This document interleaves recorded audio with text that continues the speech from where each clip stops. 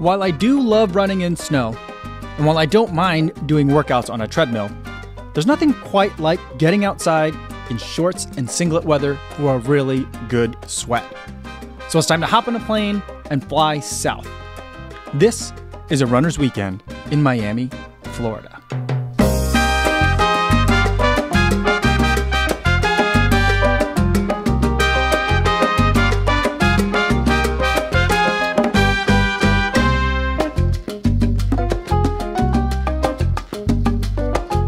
All right, guys, we have made it into Miami, just checked in at the hotel, met up with some of the other people that I'm gonna be here with for the weekend. It's gonna be a Hoka weekend because it's the Hoka Miami Marathon and Half Marathon. And I'm gonna get a chance to check out some of the new offerings, things that I've been looking forward to for a long time, very excited about.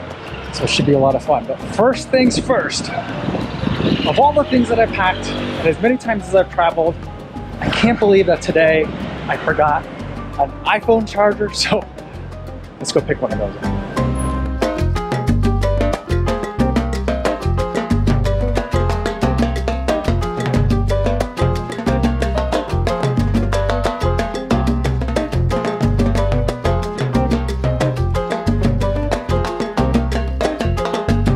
All right, got the iPhone charging cable picked up.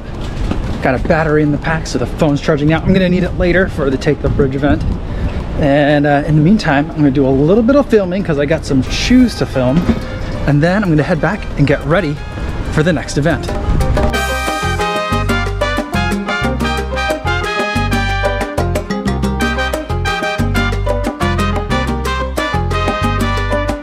All right, guys, doing a quick warm-up jog from the hotel down over to the Take the Bridge location. Somehow I got in charge of navigation, and never a good thing.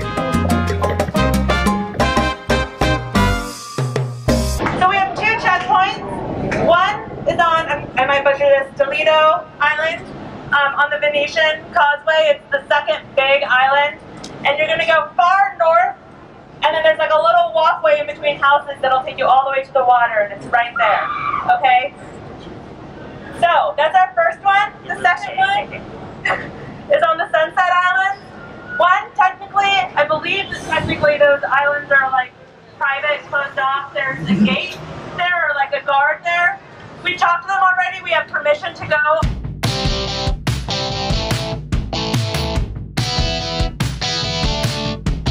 Get out there, safety over pace. Be careful, be safe.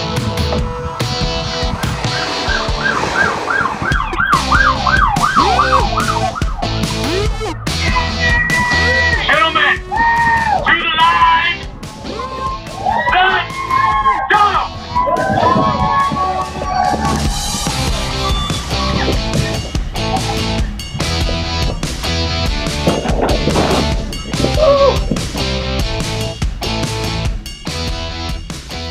Take the Bridge is an unsanctioned road race. You get a number of checkpoints you have to reach in order, but there's no set route. You don't know the checkpoints until you get to the race, and the races are always at night. Tommy Runs and I decided to team up together, and I was in charge of lighting while he was in charge of navigation. Miami is a city of nightlife, and it was exhilarating to race through unfamiliar streets in the dark. We hit the two checkpoints and headed for the finish at Bodega Taqueria.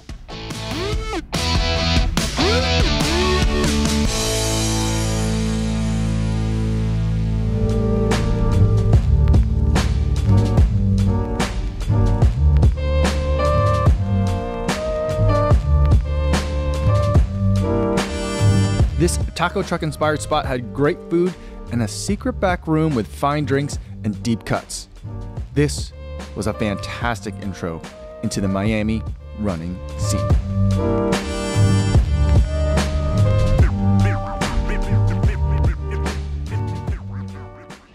It is a windy Saturday morning here. I'm running because I'm late. Hi. I was supposed to be meeting up Kofuzi Run Club, Tommy Runs over a couple blocks north, but I got almost all the way here and realized I forgot my memory card, so let's go back and get it. Now I'm running late, but I'll be there soon. Thanks everybody for coming out today. I know it's a little bit windy, but I think we're gonna have a great day running along the beach. The route's gonna be pretty simple, hopefully. I haven't run it before, so I can't guarantee it. But we're just gonna go up that way for 1.5 miles. I think it'll convert from like this paved surface to an actual boardwalk at some point.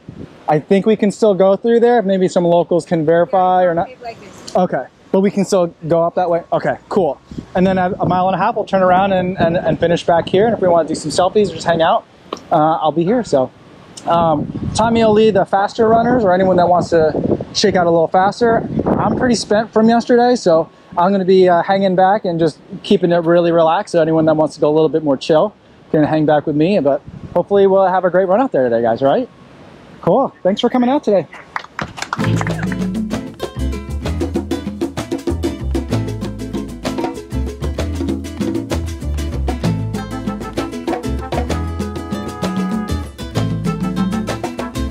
Hey guys. Sal de tu nido, paloma linda, anda y prueba tu volar. No tengas miedo, mi palomita, que nada te va a pasar. Anda y prueba tus alas bonitas, sin que el temor te limite. Vuela paloma bien alto, mi vida, no dudes que siempre amanece, ya amanecerá. Paloma linda, paloma, paloma linda, paloma, paloma linda. Just finished with the shakeout run. Ooh, my legs needed a nice and easy run along the beach because they are feeling very tight from the races last night. Now, Tommy's heading with his mom and his grandmother. We're both all going to the same place, but I'm going to try to pack in some extra miles on the day. It's about 1 mile and change from here. I'm going to head down to the RunGRL event at 6th and Washington. Sin que el temor te limite, vuela paloma tan libre como la vida, no dudes que siempre amanece, ya amanecerá. Paloma linda, paloma, paloma linda, paloma, paloma linda, paloma, paloma linda.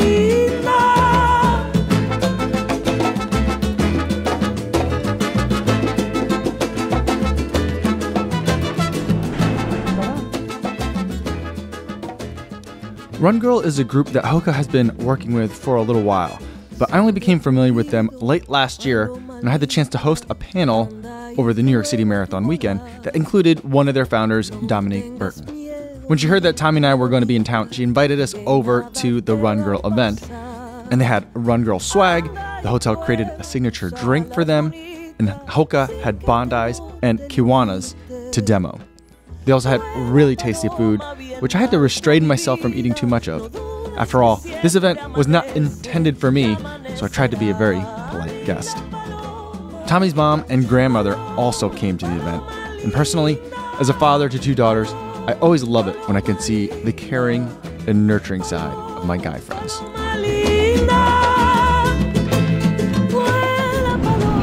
All right, that was a super fun event. Now, this way, gonna head back. It's time for lunch.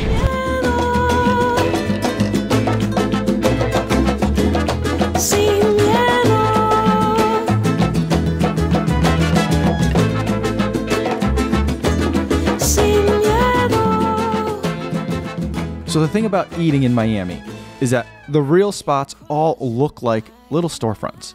But if you know what to ask for, you get taken down to the back where the actual restaurant is many times bigger and much more interesting. We had reservations for our large group and we got sat at a booth. And because it's Miami, even though it was brunch time, there was a DJ. For breakfast, I had the huevos rancheros. It was good, but I really could have used a double portion. Food in Miami is delicious, but it's a bit on the petite side. After lunch, Tommy Runs and I headed over to the Expo to pick up our bibs. The Miami Marathon and Half Marathon draws about 18,000 runners, so this is no small race. And yet, it still has the efficiency of a smaller marathon. So Tommy and I were able to get our bibs very quickly. Neither of us were in the corrals that we wanted to be in for the race, but even though the Expo was efficient, it was still in Miami, so there was just too much energy and too much noise for me. We stopped by a couple of booths to say hi to some friends, and then we got out of there pretty quick.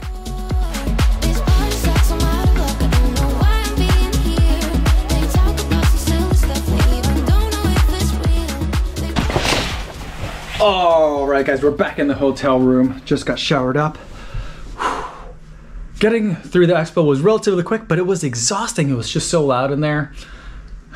Feeling very tired. I'm not sure if I'm gonna get in all the miles that I wanted to today, because now I'm gonna head over with Tommy. We're gonna check out, there's a Bandit pop-up over by the Museum of Graffiti. And that just sounds like a really fun combination of words. So let's go check it out.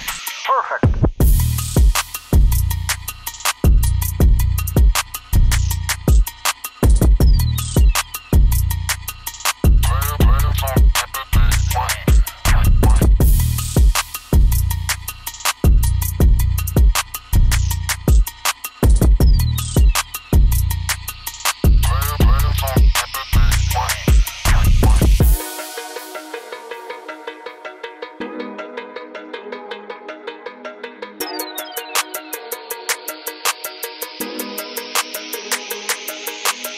Left the Bandit pop-up. What'd you think, Tommy? I thought it was pretty cool. I thought it was dope. That's a good spot. Very artistic type of setup. I liked it. Yeah. I liked it a lot. Yeah. And I saw my Sherpa. I got that Sherpa. Oh yeah? Yeah. All right, there you go. Nice. All right, Steve Finley told us there's some good art over this way. So we're gonna go check that out, see if we can find it. Crazy.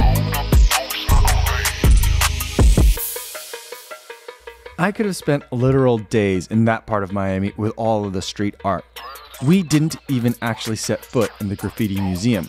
So everything we saw was either with Bandit in the Graffiti Museum gallery space, or it was just out on the street. But our schedule was tight and we had to get back for an early dinner because the Miami Marathon and Half Marathon has a very early 6 a.m. starting gun. Dinner was at an Italian restaurant, which is always a good choice for runners on the evening before a race. And in true Miami fashion, we got ourselves a reservation and then headed back to the secret part of the restaurant where we were able to sit outside on a lovely patio. I had cacio e pepe, one of my favorite things to eat, and here it was very good. After dinner, but before I went to bed, I laid out all my gear for the race and put together my flatlay.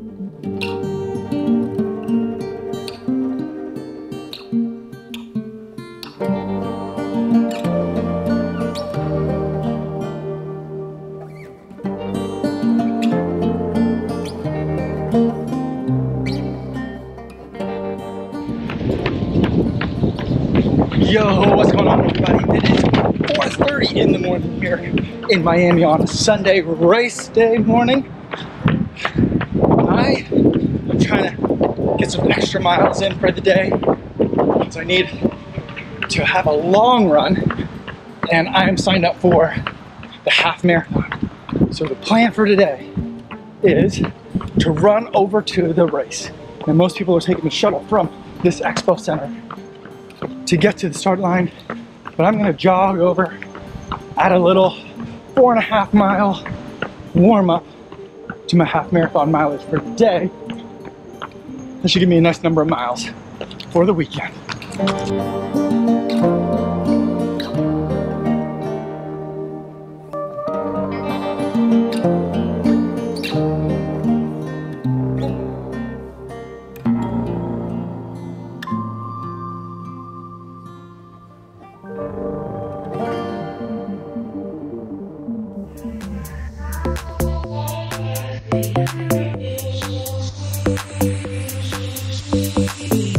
Made it to the start.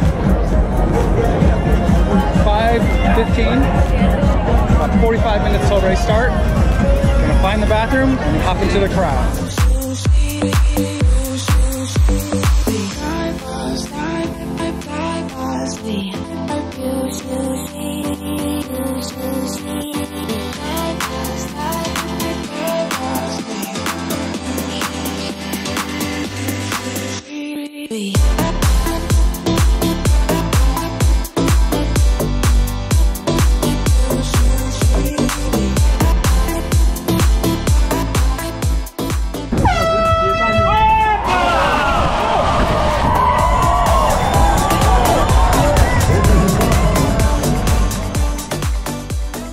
Because of the heat, Miami starts at 6 a.m.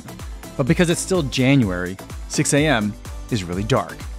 I started out in Corral D and decided I would run easy with that 1:45 pace group for the first 5K. We had a strong headwind, but it was a good group that tucked in behind the pace leaders. Just past the 5K mark. Left 1:45 pace group. Start putting in some hard effort miles. See how long we can hold it. It's hot already.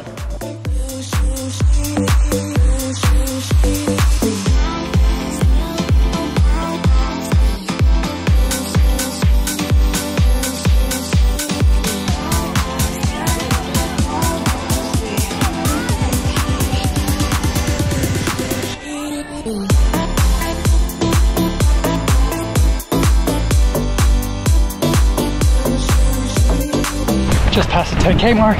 Whew. Getting brighter out, but it's also really hot. Really, really hot.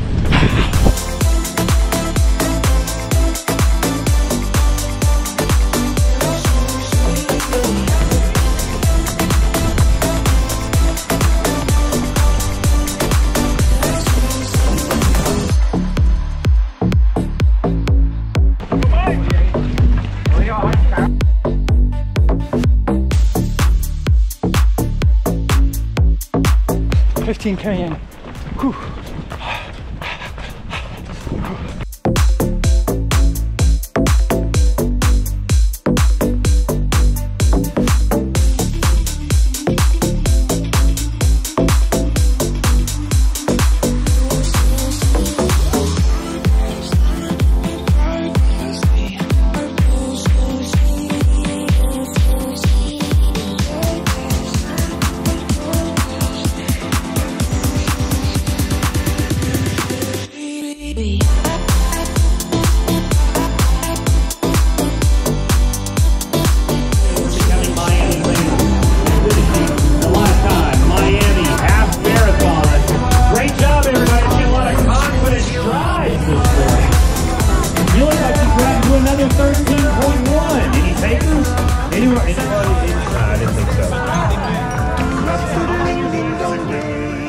After the finish, I stuck around for a minute to cheer on the runners behind me, and then I needed to cool off.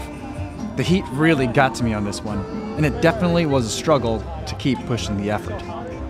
But overall, this is a really fun course with not too much elevation change. The energy from the other racers was great, and it makes up for the fact that there wasn't all that much crowd support along the way. This is a race that I'd love to come back and do again with a bunch of friends who are running at about the same pace, because this race is a party. After I finally started to cool off, I walked through the rest of the finishers' chute. There's plenty to eat and drink at this race afterwards, but the heat really unsettled my stomach.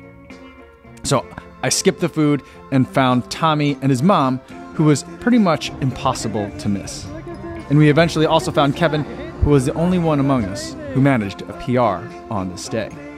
Together, we headed back to the hotel to shower, check out, and then grab one last meal together before we all split up. This was my second time visiting Miami, the first time occurring about 3 decades ago. But I had so much fun here, and I know I was only able to scratch the surface of what this city has to offer. Hopefully, the next visit will be very, very soon.